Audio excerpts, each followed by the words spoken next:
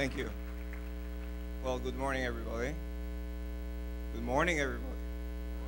That's much better. First of all, it's a real honor for me and a real pleasure to be here. Um, I actually was not expecting to see so many people and so many of you, and it gave me so many flashbacks in terms of when I was from high school all the way when I was in college.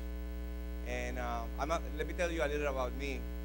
And I think they gave me 30 minutes. And if I'm fast talking about myself and how I reached to this position, maybe we have some QA for 5, 10 minutes. If you have any questions, in that way it would be much more dynamic and interactive. But originally, I'm a farm boy from Atillo, Puerto Rico. It's in the northern part of Puerto Rico. I'm a dairy farmer. So I used to, on weekends, I'm the oldest of 5 children. So that means on weekends and summer, I have to wake up at 2 o'clock in the morning to help with the farm, meaning the cows. We had to milk them. So that's how my life started, which is pretty cool because I had to be prepared for storms, hurricanes, droughts, and so on and so forth. That helped me now that I'm in charge also of public health preparedness for the nation. But one of the things that I promised myself was when I go to college and I do my pre-med and then I go to medical school, I never going to go into a specialty that I have to wake up in the middle of the night. And then I became an OBGYN. So 90% of our work is during the night. Well, after I did, first of all, so always think that about yourself in terms of who you are and how you can achieve things. Never be afraid. But the most important thing is understanding of who you are. And to have a friend or a mentor that can help you. And you don't have to have one mentor. You can have many mentors that can help you in many ways. In high school, my advisor told me that I would never go into medicine. And the reason was the detention room had my name written all over the place. I was very good in mathematics and science. Conduct was not my specialty. So, and then when I went to college, I realized that I went into a fraternity, so I'm going to be very honest. I like Thursdays a lot. But I realized that if I didn't pay attention, I would never be able to first pass the exams and second, be able to go to medical school. So I had to balance party time with study time. But I had some buddies also that would help us. So we work hard and so on and so forth. I did my medical school in Puerto Rico, went to Connecticut, where I live, and did my specialty in obstetrics and gynecology. I also did a master's in business administration.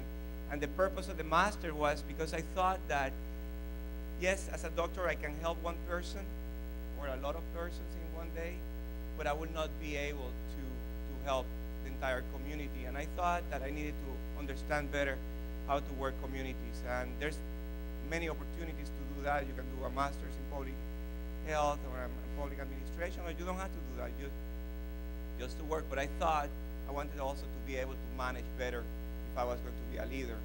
So essentially that's why I did my M.B.A. and worked out very good because then I became the Commissioner of Health for the state of Connecticut, which you call here the Secretary of Health for the state of California. And at that time, I firmly believe, if you're going to remember anything about what I said today, and this I firmly believe, there's no coincidence in life. There's none. I think coincidences are the chances that God has given to you to do something and make a decision about something. And then it's up to you to make it or not. And the way I relate that, the way I visualize that, is like walking down a hallway with hundreds and hundreds of doors at both sides of the hallway. And you have the option of opening any door or keep walking. Sooner or later, 2 things are going to happen. Either you're going to fall or you're going to hit the wall at the end of the hallway. But before that, you had the opportunity to open a lot of doors. And if you open any door, you may find another hallway, or you may find another 100 doors, and so on and so forth. And And I say that because every turn and decision that I have made in my life related to my career or my personal life had many implications after that. And now, one of the things I try to do when I meet any person, it can be in a plane, it can be in a meeting, it can be any place. And we are able to speak. I always ask for information, who you are, if you have a card or an email. And you will be so surprised how many people from 20 years ago are either working with me or right now we are creating projects that are helping other people. Or actually we are being able to help each other. And one of the things we fail when in college, high school, and early part of your life is to realize that those are the doors, those are the people that may have helped you essentially accelerate or amplify your future. So think about that because I think it's extremely important. I'm going to fast track what I did after that. After Commissioner of Health, I realized that not only helping my state was going to help my state, so I had to get involved in the national arena. And then I became involved with all the health commissioners of the nation, all the secretaries of the nation. There's an organization called ASTO. That's another thing. Get involved in every possible organization that you believe and has some connection with you. Do that. And then I became the president of the organization. Next I know, I'm the senior most American in the WHO. I'm the deputy director of the Pan American Health Organization.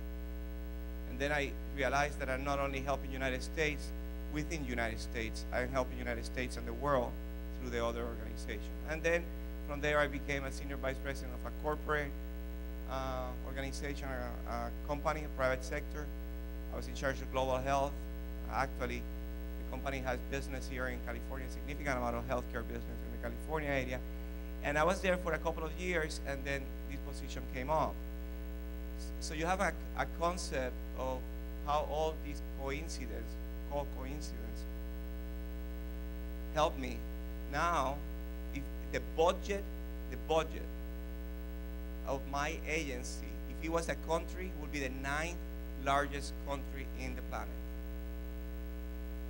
9th largest country. And we oversee all public health and all science in health and human services. I'm in the Department of Health and Human Services. I wear the uniform. I'm the admiral in the United States Public Health Service Corps, which I actually, two things I'm going to say. We have a website. I also want you to link at that website. And Lieutenant Commander Guillermo Avilés Mendoza on my left side. If anyone is interested of getting more information, please talk to him. My email is very simple. It's my name, joxel.garcia@hhs.gov. And honestly, please do not even hesitate to send me an email. Send me an email, ask me questions, because that's how essentially things happen. I'm not shy. As a farm boy, you cannot be shy. So I talk with presidents and queens and kings and everything, and I talk with this thick accent. Half the time I don't know what the heck I'm saying, but I ask the question and I try to learn from everybody. So essentially, that's who I am. I like to work a lot. I like sports. I have 2 kids. Joshua is 13, Kristen is 12. I play tennis, I ski. I play chess. I don't know what else to say. A big nose, big ears. But I think I still have 15 minutes. So one thing I'm going to say before I ask you to ask me questions is the panel of people that are like Admiral Robinson that is talking after me. He's a superstar. Dr. Joanne Reed, another superstar. I mean, I can go on and on with all the superstars that you are going to be listening from after I spoke. These are people that I see them in DC, in Harvard, at Yale University, at UC Davis, at all the great universities, Michigan, all the time, talking not only to students, but to leaders of our nation.